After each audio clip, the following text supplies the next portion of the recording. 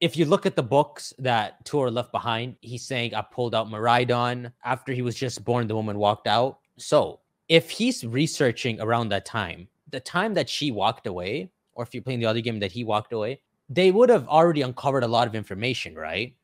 Probably a lot of information about the time machine, especially if Clavel seems aware that he was trying to make a time machine. So if she did walk away, she would be now that AI Turo's gone, the second most knowledgeable. The second most knowledgeable, right? So you know where I'm going with this. What if she's actually alive, not a different girl? And in Scarlet, it's not a different husband, but it still is Sada and Turo. And the other one is alive and went to Blueberry Academy. You think so? In my case, if I play Violet, you think that it's still Sada, but she's left? I think it should be Sada. I was almost thinking it should be like a dumb Sada and a dumb Turo. It's like a waste man, so they didn't do anything. They walked out.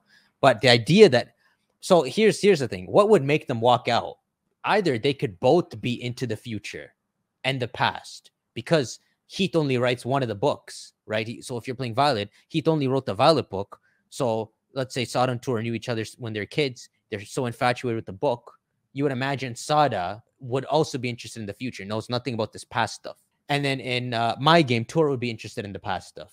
But I'm trying to think of reasons that could make them have a falling out, right? Because, I mean, let's talk about Pokemon Violet as the example. If Toro's interested in the future and his entire goal is bringing out future Pokemon, why would she walk away if that's her goal too? He's pretty much doing what they want. Yeah, but for that would have to imply that they're both very aligned, and then something at the last moment, because she's just as interested in the future as he is. What could get in the way, because he's actually accomplishing it? The kid.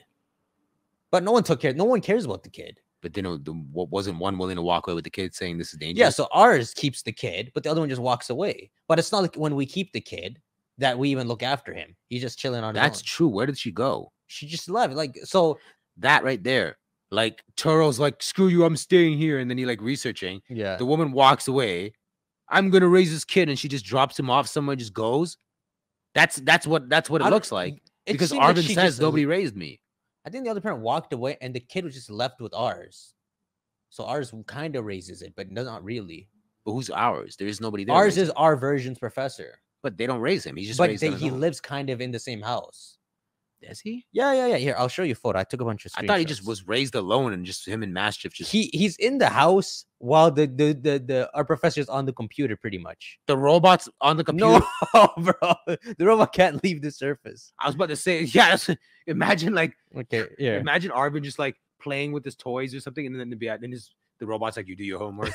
And you're like, you don't even know it's because a robot. You should go punch him in the stomach. He's here working on the computer, but his son is still here. He comes home from work. He's doing his homework here. Mischief is in the bed here.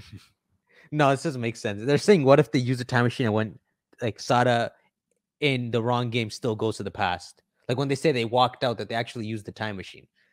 I don't think so, though. I don't think so.